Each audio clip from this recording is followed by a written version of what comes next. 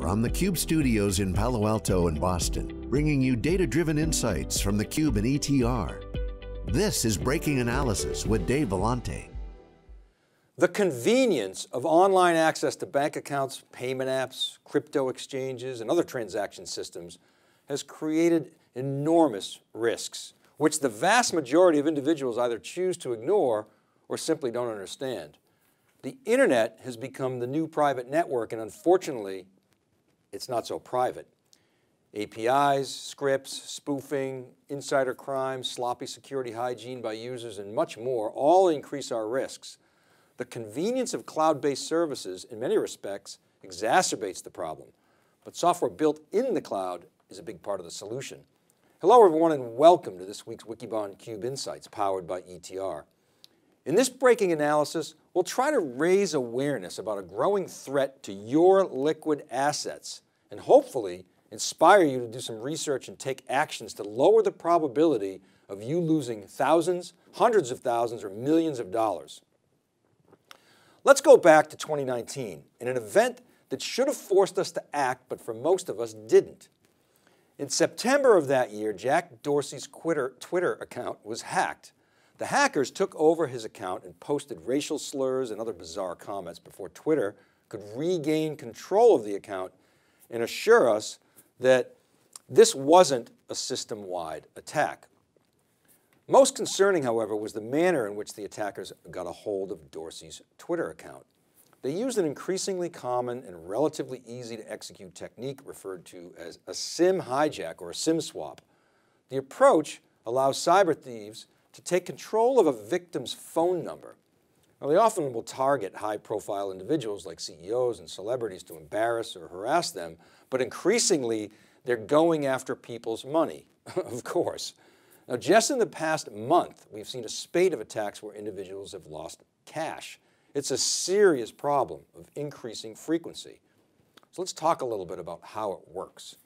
Now, some of you are familiar with this technique, but most people that we talk to either aren't aware of it or aren't concerned. You should be.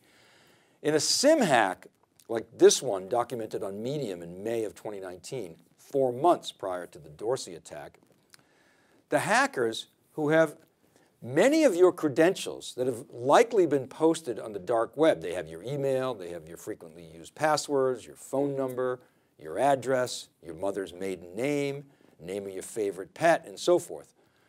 They go in and they spoof a mobile phone carrier rep into thinking that it's you, and they convince the agent that they've switched phones or have some other ruse to get a new SIM card sent to them. Or they pay insiders at the phone carrier to steal SIM card details. Hey, $100 a card, big money. Now, once in possession of the SIM card info, the attacker now can receive SMS messages as part of two-factor authentication systems that are often used to verify identity. They can't use Face ID on mobile, but what they can do is go into your web account and change the password or other information. The website then sends an SMS, and now the attacker has the code and is in. Then the individual can lock you out and steal your money before you even know what hit you. All right, so what can you do about it? First, there's no system that is hack-proof. If the bad guys want to get you and the value is high enough, they will get you. But that's the key, ROI. What's ROI? Simply put, it's a measure of return, derived from dividing the value stolen by the cost of getting that value. It's benefit divided by cost. So a good way to dissuade a criminal is to increase the denominator. If you make it harder to steal, the value goes down. The ROI is less. Here's a layered system shared by Jason Floyer, the son of our very own David Floyer. Smart DNA there, so we appreciate his contribution to theCUBE. The system involves 3 layers of protection. First, you got to think about all the high-value online systems that you have. Here are just a few. You got bank accounts, you have investment accounts, you might have betting sites that has cash in it, e-commerce sites, and so forth. Now, many of these sites, if not most, will use SMS-based two-factor authentication to identify you. Now that exposes you to the SIM hack. The system that Jason proposes, let's start in the middle of this chart. The first thing is you got to acknowledge that the logins that you're using to access your critical systems are already public. So the first thing you do is to get a, in quotes, secure email. In other words, one that no one knows about and isn't on the dark web. Find a provider that you trust. Maybe one that doesn't sell ads, but that's your call. Or you maybe go out and buy a domain and create a private email address. Now the second step is to use a password manager. Now for those of you who don't know what that is, you probably are already using one that comes with your Chrome browser, for example, and it remembers your passwords and autofills them. Now on your iPhone, if you're an iPhone user, go to Settings, Passwords, and Security Recommendations. Or if you're on an Android phone, open your Chrome app and go to Settings, Passwords, check Passwords. You're likely to see a number of recommendations, as in dozens or maybe even hundreds, that have been compromised, reuse passwords, and or are the subject of a data breach. So a password manager is a single cloud-based layer that works on your laptop and your mobile phone and allows you to largely automate the creation, management, and maintenance of your online credentials.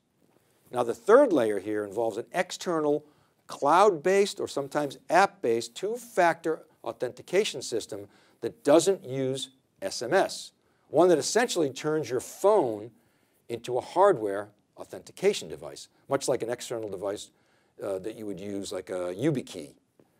Now that's also a really good idea to use as that third layer, that hardware fob. So the system basically brings together all your passwords under one roof, under one system, with some layers that lower the probability of your money getting stolen. Again, it doesn't go to 0%, but it's dramatically better than the protection that most people have. Here's another view of that system. In this Venn, the password manager in the middle manages everything. And yes, there's a concern that all your passwords are in one place. But once set up, it's more secure than what you're likely doing today. We'll explain that, and it'll make your life a lot easier. The key to this system is there's a single password that you have to remember for the password manager, and it takes care of everything else.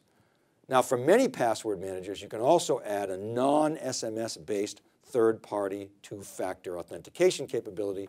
We'll come back and talk about that in a moment. So the mobile phone here uses facial recognition if it's enabled. So it would require somebody, either have you at gunpoint to use your phone and to stick it in front of your face to get into your accounts, or eventually they become experts at deep fakes. That's probably something we're going to have to contend with down the road. So it's the desktop or laptop via web access that is of the greatest concern in this use case. This is where the non-SMS-based third-party two-factor authentication comes into play. It's installed on your phone, and if somebody comes into your account from an unauthorized device, it forces a two-factor authentication, not using SMS, but using a third-party app that, as you guessed it, is running in the cloud. This is where the cloud creates this problem, but it's also here to help solve this problem. But the key is this app, it generates a verification code that changes on your phone every 20 seconds, and you can't get into the website without entering that auto-generated code.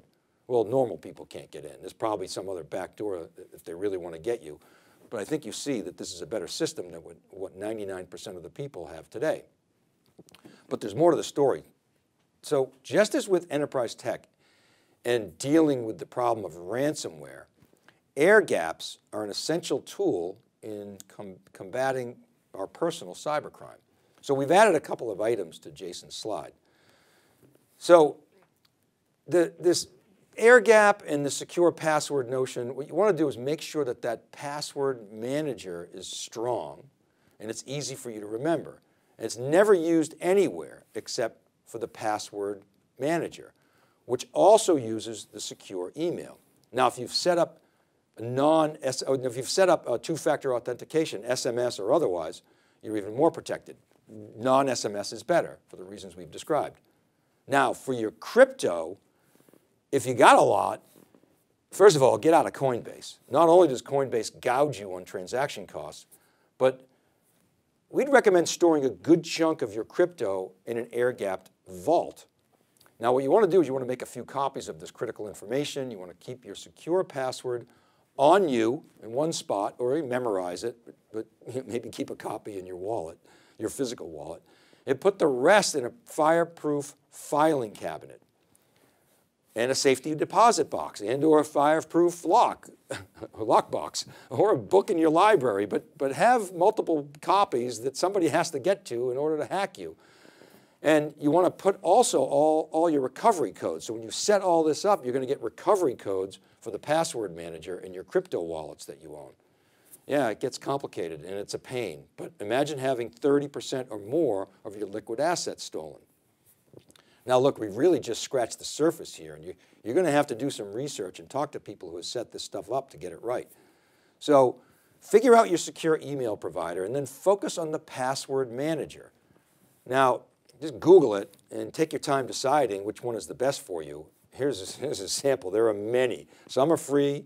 You know, the better ones are for pay, but carve out a full day to do research and set up your system.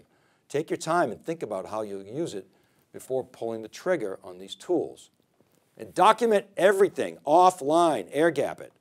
Now the other tooling that you want to use is the non-SMS based third-party authentication app. That's so in case you get SIM hacked, you've got further protection. This turns your phone into a secure token generator without using SMS. Unfortunately, it's even more complicated because not only are there a lot of tools, but not all your financial systems and apps will support the same two-factor authentication app. Your password manager, for example, might only support Duo. Your crypto exchange might support Authy, but your bank might only support Symantec VIP, or it forces you to have a key fob or use SMS, so it's a mishmash. So you may need to use multiple authentication apps to protect your liquid assets. Yeah, I'm sorry, but the consequences of not protecting your money and identity are worth the effort. Okay, well, I know this is a deviation from our normal enterprise tech discussions, but look, we're all the CIOs of our respective home IT. We're the network admin, the storage admin, the tech support help desk, and we're the chief information security officer. So as individuals, we can only imagine the challenges of securing the enterprise. And one of the things we talk about a lot in the cybersecurity space is complexity and fragmentation. It's just the way it is. Now, here's a chart from ETR that we use frequently, which lays out the security players in the ETR data set on 2 dimensions: net score or spending velocity on the vertical axis, and market share or pervasiveness within the data set on the horizontal. Now, for a change, I'm not going to elaborate on any of the specific vendors today. You've seen a lot of this before, but the chart underscores the complexity and fragmentation of this market. And this is just really literally one tiny subset. But the cloud, which I said at the outset, is a big reason that we got into this problem, holds a key to solving it. Now, here's one example. Listen to this clip of Dave Hatfield, the longtime industry exec. He's formerly an executive with Pure Storage. He's now the CEO of Lacework, a very well-funded cloud-based security company that in our view is attacking one of the biggest problems in security, and that's the fragmentation issue that we've often discussed. Take a listen. So at the core of what we do, it's really trying to merge. When we look at security as a data problem, security and compliance as a data problem, and when you apply that to the cloud, it's a massive data problem. You literally have trillions of data points, across shared infrastructure that you need to be able to ingest and capture. And then you need to be able to process efficiently and provide context back to the end user. And so we approached it very differently than how legacy approaches have been in place, largely rules-based engines that are written to be able to try and stop the bad guys. And they miss a lot of things. And so our data-driven approach that we patented is called Polygraph. It's a security architecture, and there are 3 primary benefits. It does a lot of things, but the 3 things that we think are most profound. First is it eliminates the need for dozens of point solutions. I was shocked when I kind of learned about security. I was at Symantec back in the day, and just to see how fragmented this market is. It's one of the biggest markets in tech. $124 billion in annual spend, growing to $300 billion in the next 3 years. And it's massively fragmented. And the average number of point solutions that customers have to deal with is dozens, like literally 75 is the average number. And so we wanted to take a platform approach to solve this problem, where the larger the attack surface that you put in, the more data that you put into our machine learning algorithms, the smarter that it gets and the higher the efficacies. Look, Hatfield nailed it in our view. I mean, the cloud and edge explodes the threat surface, and this becomes a data problem at massive scale. Now, is Lacework going to solve all these problems? No, of course not. But having researched this, it's common for individuals to be managing dozens of tools, and enterprises, as Hatfield said, 75 on average, with many hundreds being common. The number one challenge we hear from CISOs, and they'll tell you this, is a lack of talent, lack of human skills and bandwidth to solve the problem. And a big part of that problem is fragmentation. Multiple APIs, scripts, different standards that are constantly being updated and evolved. So if the cloud can help us reduce tooling creep and simplify and automate at scale, as the network continues to expand, like the universe, we can keep up with the adversaries. We're never going to get ahead of them. So look, I know this topic is a bit off our normal swim lane, but we think this is so important and know people that have been victimized. So we wanted to call your attention to the exposure and try to get you to take some action, even if it's baby steps. So let's summarize. You really want to begin by understanding where your credentials have been compromised, because I promise they have been.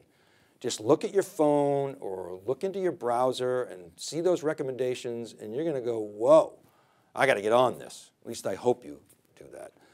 Now you want to block out an entire day to focus on this and dig into it in order to protect you or your and your family's assets. There's a lot at stake here, and look, one day is not going to kill you. It's worth it. Then you want to begin building those 3 layers that we showed you. Choose a private email that is secure, quote unquote, quote unquote. Research the password manager. Find the one that's going to work for you. Do you want one that's web-based or an app that you download? How does the password manager authenticate? What do the reviews say? How much does it cost? Don't rush into this. You may want to test this out on a couple of low-risk systems before fully committing, because if you screw it up, it's really a pain to unwind. So don't rush into it. Then you want to figure out how to use your non-SMS-based 2-factor authentication apps and identify which assets you want to protect. You don't want to protect everything. Do you really care about your credentials on a site where you signed up years ago and never use it anymore, doesn't have any credit cards in it? Just delete it from your digital life and focus on your financial accounts, your crypto, and your sites where your credit card or other sensitive information lives and can be stolen. Also, it's important to understand which institutions utilize which authentication methods. Really important that you make sure to document everything and air gap the most sensitive credentials. And finally, you're going to have to keep iterating and improving your security, because this is a moving target. You will never be 100% protected. Unfortunately, this isn't a one-shot deal. You're going to do a bunch of work. It's hard, but it's important work. You're going to maintain your passwords. You're going to change them every now and then, maybe every few months, 6 months, maybe once a year, whatever's right for you. And then a couple of years down the road, maybe 2 or 3 years down the road, you might have to implement an entirely new system using the most modern tooling, which we believe is going to be cloud-based. Or you could just ignore it and see what happens. Okay, that's it for now. Thanks to the community for your comments and input, and thanks again to Jason Floyer, whose analysis around this topic was extremely useful. Remember, I publish each week on wikibon.com and siliconangle.com. These episodes are all available as podcasts. All you can do is research Breaking Analysis Podcast, or you can always connect on Twitter. I'm at dvellante, or email me at david.vellante@siliconangle.com. Of course, always appreciate the comments on LinkedIn and Clubhouse. Follow me so you're notified when we start a room and riff on these topics. Don't forget to check out etr.plus for all the survey data. This is Dave Vellante for theCUBE Insights, powered by ETR. Be well, and we'll see you next time.